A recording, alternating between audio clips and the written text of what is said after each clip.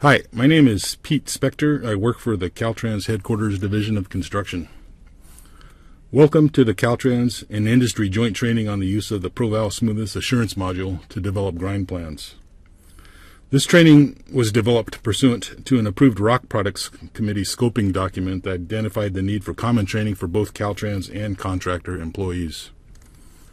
This is one of several efforts being employed to improve the understanding of the International Roughness Index, also known as IRI, the specifications, and to promote smoother, longer-lasting pavements for our customers, the taxpayers. So this video and the other 11 videos will go along with our guide that we've developed. The guide is shown here on this slide. It's titled The Guide to Using the ProVAL Smoothness Assurance Module. So there's a graphic of a typical grinder, and then a graphic showing a grinder and all the dimensions, and that'll be covered in this manual. So there'll be one video for each section in this manual. So there's 12 sections in the manual. Right now we're on video number 1, which covers section 1, the overview. Section 2 will cover grind simulations. So this section basically describes the mathematical model that ProVAL uses when it develops the forecasted surface elevations of the pavement after a grinder makes a pass over it. So that's a function of those elevations are a function of the actual profile itself and the dimensions of the grinder that you input into the software. Section 3 in the manual covers the online training, which is what you're listening to right now. So it gives, if you have the manual only, you'll see the link to the website where you access this training. Section 4 covers the software versions. So as of December 2017, there's versions 3.5 and 3.6. And there's differences between how these two versions work when it comes to developing a grind plan. So version 3.5, the older version, will develop a grind plan for a single wheel path. And you have to analyze the wheel path separately. If you're using version 3.6, you can't analyze the wheel path separately. It analyzes them both at the same time and gives you a grind list for both wheel paths, and it assumes that you're going to be grinding the full lane width, which is the specification rule for grinding concrete lanes. For asphalt, we can grind one wheel path at a time. So if you're developing a grind plan for asphalt, hot mix asphalt, or an existing asphalt concrete surface, for Caltrans employees, we recommend using version 3.5. For concrete, we recommend using version 3.6. We won't make an official recommendation for contractors' employees, but if you read this section or look at this video number 4, you'll understand the differences between the two different versions of the software, and you can form your own opinion on which version you want to use. Section 5 and video 5 will cover using templates. So when you're developing a grind plan, there's a lot of settings that you have to enter in and save. And if you just close the software without saving it, all those settings you'll have to enter in every time you open up the software. So it's important to save all these settings, especially when you're developing grind plans, because you'll find yourself going in and out of the software quite a bit. Section 6 is titled Using the Export Section function. So there's a function in ProVAL where you can define sections of a profile. For example, if I had a profile that was 30 miles long, that's a file that contains the elevations of the left and the right wheel path. Every inch for 30 miles, that's a big file. In order to process that file, it can take quite a while. So often you might find it'll depend on your computer. You might want to export out smaller sections and work on smaller sections at a time. So this section will show you how to do that. Then also, this gives you the basic steps you need to define a section. So sections, you can define a section as a leave-out or as a generic section. So when you define a section as a leave-out, it just doesn't do the analysis for roughness over that section.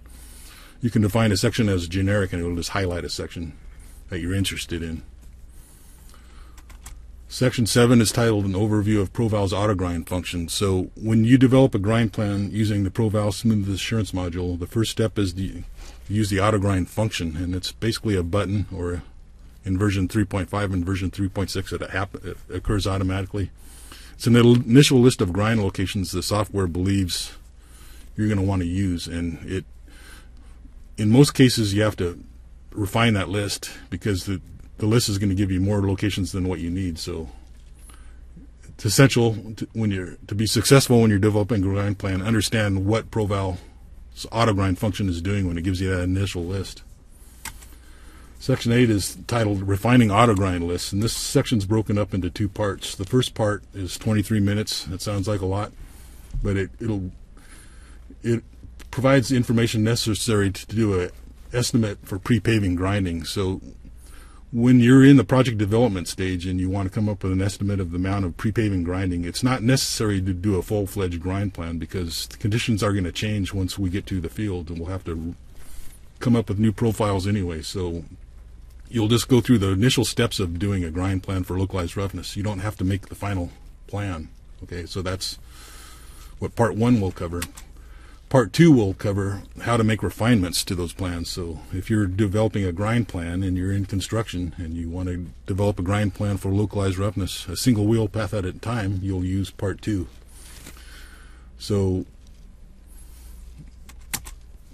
section 9 is titled Saving and Naming Grind Strategies. So you'll do a lot of work developing these grind plans, and if you don't save them, all that work's lost. So this section provides information necessary to save and name your grind strategies. Section 10 is titled The Grind Plan Development Methods Using the Smoothness Assurance Module. So section 10 breaks up these methods into 3 different methods. Method 1 is what we cover in parts 1 and 2 of section 8. So just how to develop a grind plan for localized roughness only, a single wheel path. Method 2 provides a method to develop a grind plan when you have to address mean roughness index issues also. So often when you take care of your localized roughness, it will always reduce your mean roughness, but maybe at times it won't reduce your mean roughness enough, so you have to implement more grinds than are necessary to just reduce localized roughness. So this kind of gives you a method of some of the accounting. You have to kind of keep track of your left and right wheel track at the same time, and when you're working on one wheel path, you kind of need to know what's going on in the other wheel path. So there's you can paste some numbers onto spreadsheets to keep track of that. Method 3 in section 10 is when you have a mean roughness index issues that are quite excessive. It's a heavier layer of accounting that you have to do when you're developing the grind plans for both wheel paths. So it's pretty complicated on how to do that, but this will provide you the steps to do that, and it's in the manual. We don't really go into the video too much, because that would take way too long. So I'm going to mention this now.